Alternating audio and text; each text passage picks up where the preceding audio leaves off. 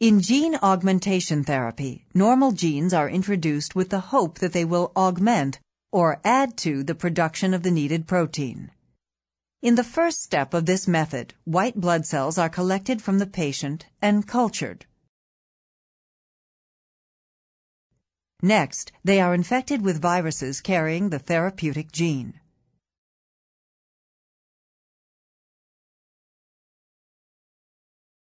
These genetically altered cells are cultured until they have multiplied up to 1,000-fold.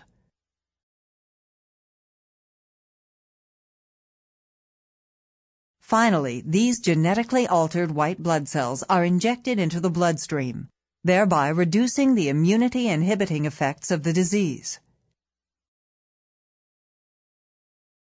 Another approach is to use bacterial DNA rings called plasmids that have been altered by recombinant DNA techniques to carry the therapeutic gene or genes. In this example, the therapeutic gene is spliced into a plasmid. Next, the plasmids are allowed to reproduce. Finally, the plasmids containing the therapeutic gene are delivered to the lung tissues by means of a common inhaler.